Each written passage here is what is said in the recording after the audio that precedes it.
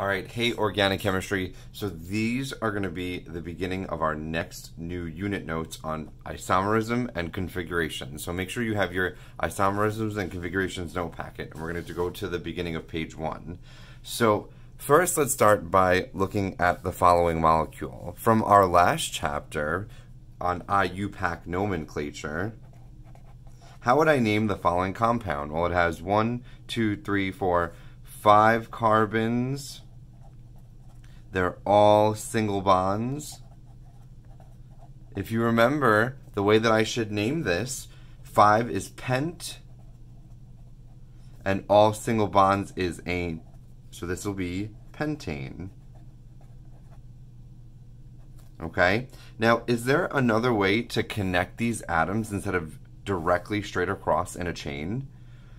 Well, I'm going to make pentane like this instead. Okay, 1, 2, 3, 4, 5. And you should know from your prior knowledge that this is the same thing as this. And so what if instead of me arranging the 5 carbons like this, and this is C5, 1, 2, 3, 4, 5, 6, 7, 8, 9, 10, 11, H12, what if I took one of these carbons and made it switch places with one of these hydrogens in the middle, right? So I took this N carbon and I moved it here. So what if I did this? 1, 2, 3, 4, 5. And so I'm going to draw this blown out. What if it was C, H, H, H, right? So that's CH3. I have a C. Now it has another carbon on it. And then there's a hydrogen. And then I have the other carbon hydrogen. And then the other carbon and 3 hydrogens. Do I still have 5 carbons? 1, 2, 3, 4, 5 carbons, so it's still C5. 1, 2, 3, 4, 5, 6, 7, 8, 9, 10, 11, still 12 hydrogens. Well, how can I tell the difference between a straight chain pentane and something that if I wanted to name this, how would I name this using IUPAC nomenclature? Well, now my longest chain is 4, so that's butane, and on 1, 2, 3, or 1, 2, on my second carbon I have a methyl group. This is 2-methylbutane. How can I tell the difference, or how do I know the difference between the C5H12s if I didn't have the names? There's a special name for what all of this is called. If I have 2 of the same compounds, they have the same molecular formula, but they have different structures and thus different names. We call those isomers. All right, so we just began to draw isomers. Isomers are compounds, and write this definition down. Isomers are compounds with similar molecular formulas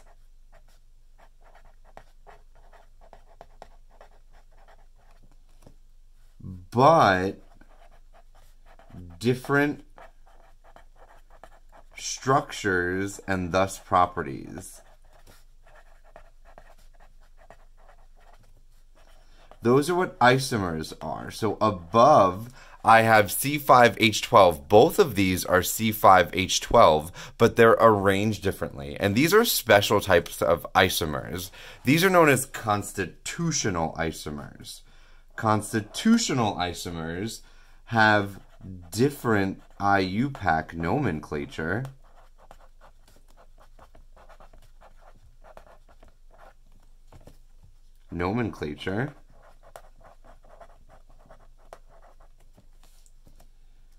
The same molecular formula,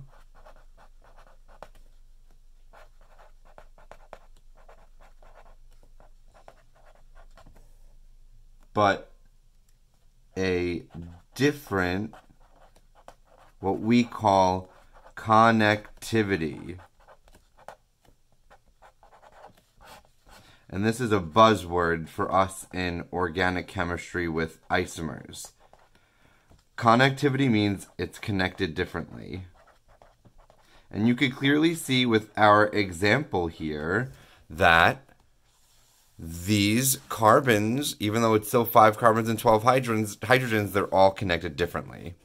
Okay, so make sure you get these definitions down. And now we're going to look at another set of examples. So let's look at some constitutional or structural isomers of C7H16, which is known as, if I have 7 carbons, this has the rule CnH2n plus 2. This is an alkane. This is heptane. So let's draw out all the different structural isomers or constitutional isomers of heptane, if we can. So I could just do a straight chain. 1, 2, 3, 4, 5, 6, 7. 1, 2, 3, 4, 5, 6, 7. This is known as heptane. Instead of having a straight chain, I could take one of the N groups and put it on the second carbon, not on the N. Right? Instead of having it connected to this carbon, I could have this N connected here. And then the rest. This would be, longest chain would be 6 carbons. On the second carbon is a methyl group. This is 2-methyl hexane. Okay? Still has C7H16. Check yourself. This still definitely has C7H16, but now it has a different name and different connectivity. Now, instead of me just moving this methyl group onto this carbon, what if I took it and moved it to the other carbon?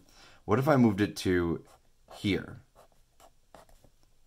This would now be 3-methyl hexane.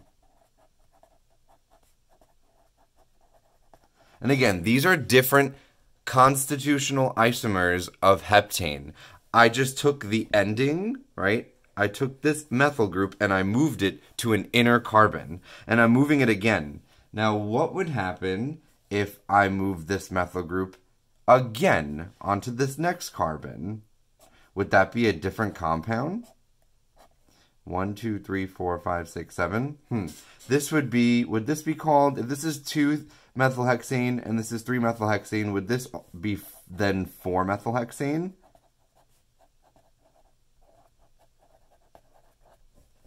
Would that work? No. This would not work because this is actually just, remember, the rules with IUPAC nomenclature, you number it left to right and right to left. 1, 2, 3. This is actually the same as 3-methylhexane. So this isn't a different one. Why is it the same? This is just this flipped. Like I just did this. I flipped it and now it's the mirror image. So this is not another one. These two are the same thing. It's just the way that I would number it. Instead of numbering it from left to right, 1, 2, 3, this one I'd have to number from right to left. And we know from naming IUPAC nomenclature, we know that we could do that with our numbering system. Okay?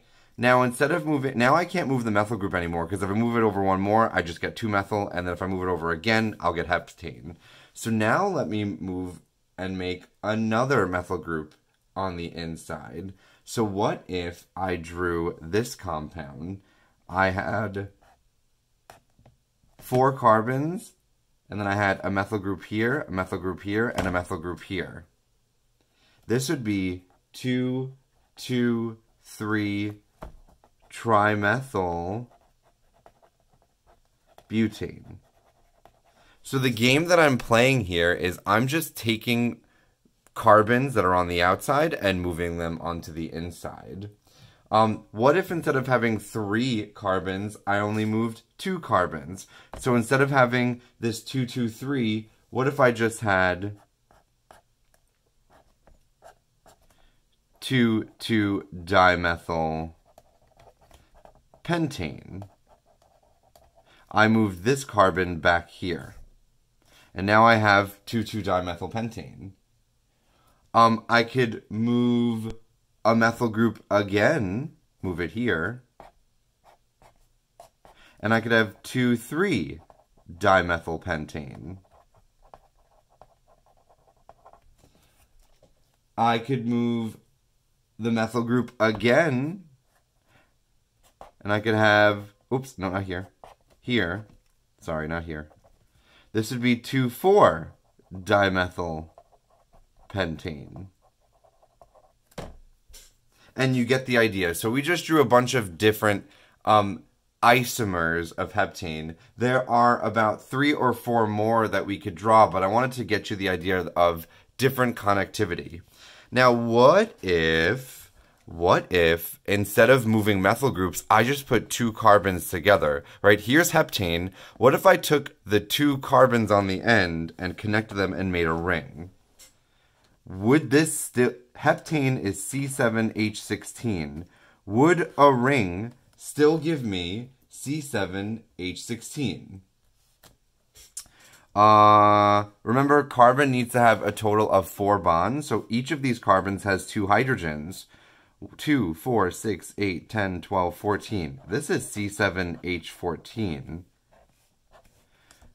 These do not have the same molecular formula. The ring does not have the same molecular formula.